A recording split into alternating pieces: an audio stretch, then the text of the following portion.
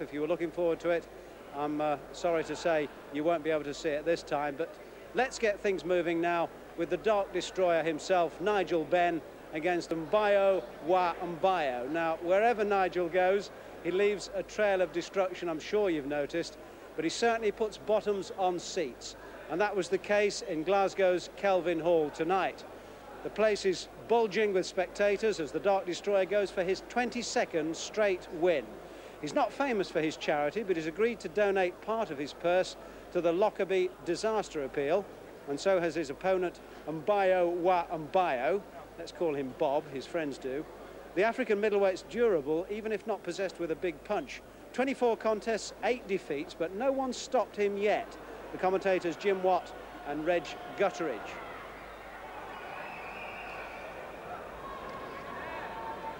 A little bit of confusion there. They didn't know whether the referee wanted to have a word with them or not.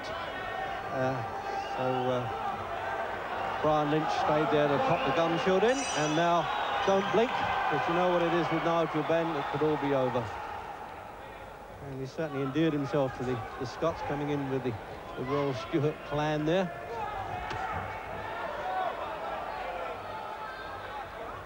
So what do we know about Mbayo? Very little. Defeated James Cook of Coventry, which is a good result. And he's fought a world champion in Carlos Santos. Didn't win. And now he's taking the liberty of hitting Benn. Well, that's something.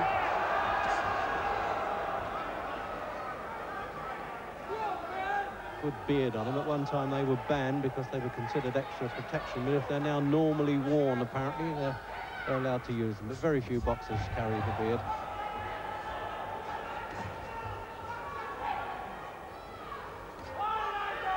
Surprisingly relaxed, actually, Benn. He's not steamed himself up and flailing with punches as he's shown on a couple of occasions. Maybe because this Mbayo hasn't really bad-mouthed him, as he puts it. Well, he shoots those punches fast over the top of the African's left lead there. African based in France, though. He's boxed in Italy and France for a long time now. So there he is, holding him up for hope for the national newspaper photography, especially the sponsors, the Sun.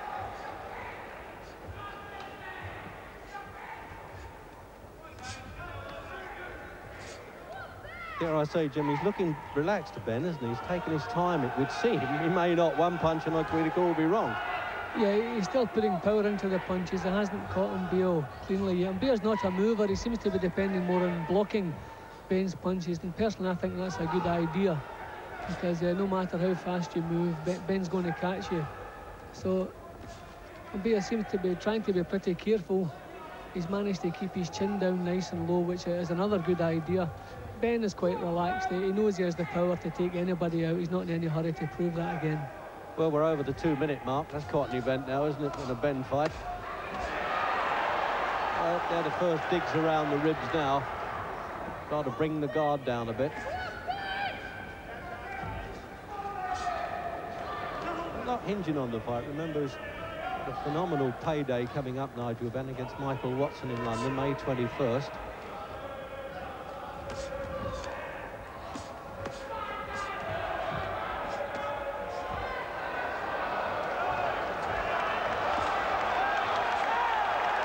Ben's learned not to hang his chin out too much now, dropping his hands. Now that's a bit ridiculous. Trying to do the macho bit, you can lose a bit in the fight game doing that. Fair mark to Mbayo. He's getting the cheers from the Scottish crowd here, saying, well, this man at least is putting up a show. Well, that's it. Time to get your breath back now that a Nigel Benn opponent has actually had to cheek the fight back.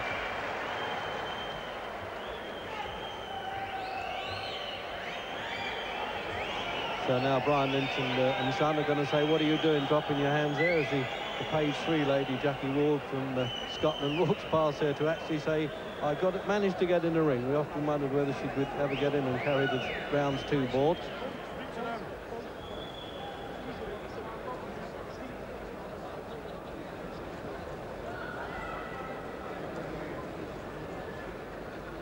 Well, he hasn't changed his expression all the way through, Jim, quickly there as we get the rundown on Mbayo. Yeah, well, he looks far more experienced than he actually is. He was never out of his depth. He just tried to catch Benn's punches. He had some success in the first round. A little bit of careless work from Benn, but the early days. Had the cheek to stand between rounds then, Mbayo. So into the second round then.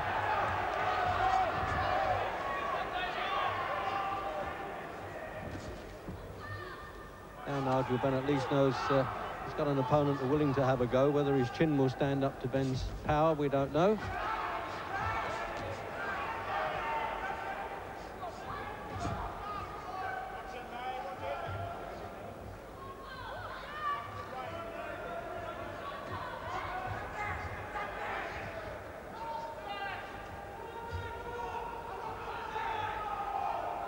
Certainly keep that guard nice and high there, Mbayo. Jim, as you were saying, that's the smart thing to do. And he's using the height too, standing up straight.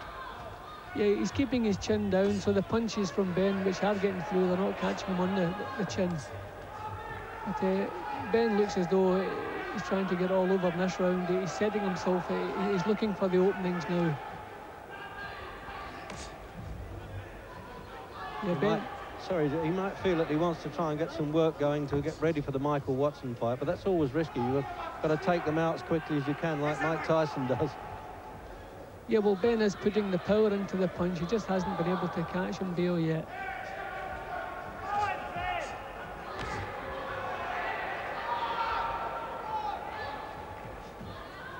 Well, he's a cagey and an obstinate old customer too at 29, Mbayo.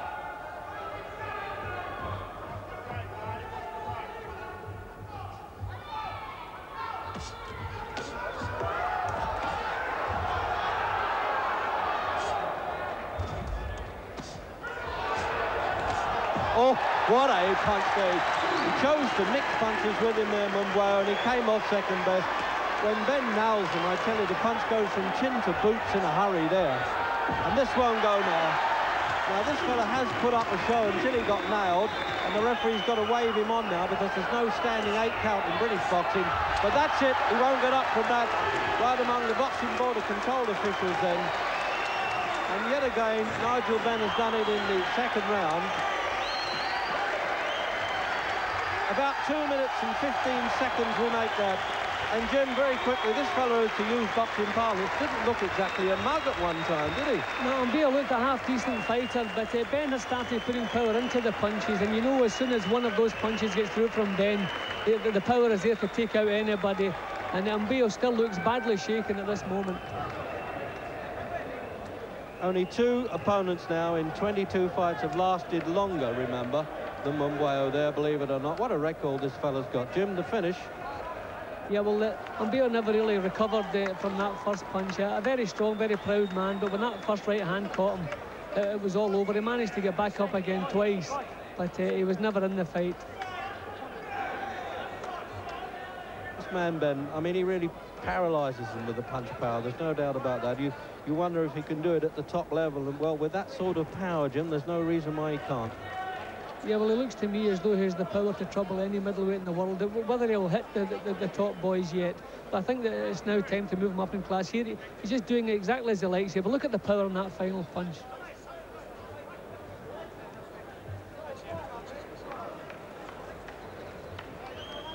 Jim, this is the first knockdown. Now, that was where he was fighting back from Mbayo, and that was the mistake he made. Well, Benn was putting power into the punches now, just looking for the opening, and over it came. And as soon as the punch lands, the legs just buckle.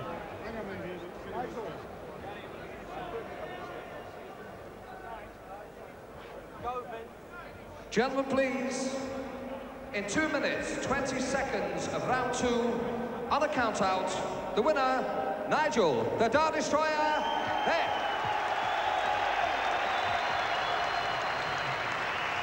So a speech from Benn coming up. Hello everyone. It gives me a great pleasure to fight in Scotland. I guarantee I'll be down here to fight again. Thank you all.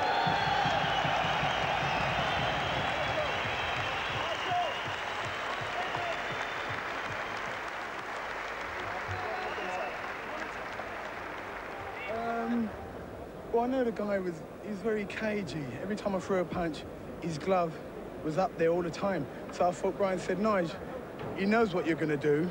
So what you've got to do is work yourself around the body, and then when the opening comes, then take it. And I caught him with a couple of shots, but he rode them very well. But after, like I said before, Gary, once they start getting through, they start telling. I mean, like they said, he didn't come here to hang about. He came here to fight as well. But I believe that I had too much ammunition for him. OK, let's take you through it. Your first chance to see it. Let's have your comments on this. Well, I had him pinned on the rope. I hurt him first of all, and but he was still fighting back, so I know he was a bit live.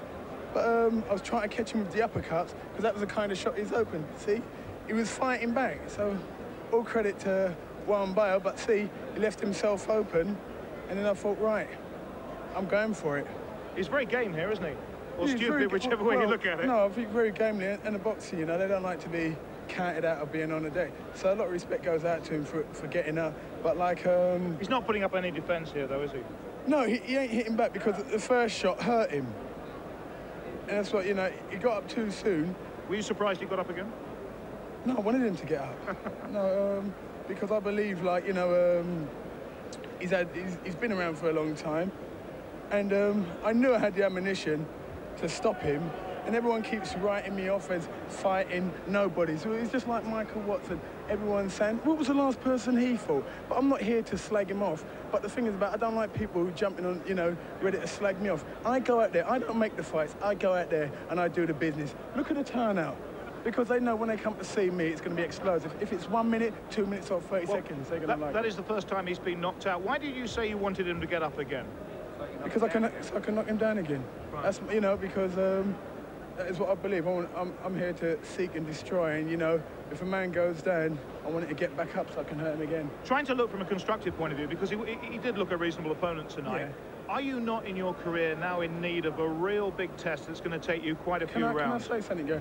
You see, you're forgetting. How long have I been in the game? You see, I'm taking my time. I'm not here to rush for you or anybody. I'm here to come along steadily.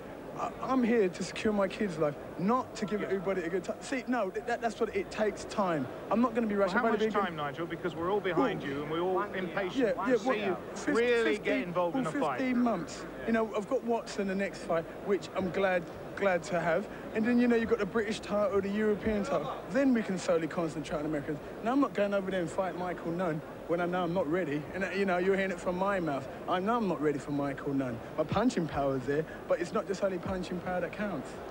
So Mbayo stopped for the first time in his career, but at least he did last until the second round, and number 22 there for Nigel Benn. After the break, it's Damien Denny in the battle of the unbeaten welterweights and our Mike Tyson competition in neutral corner. Join us for that.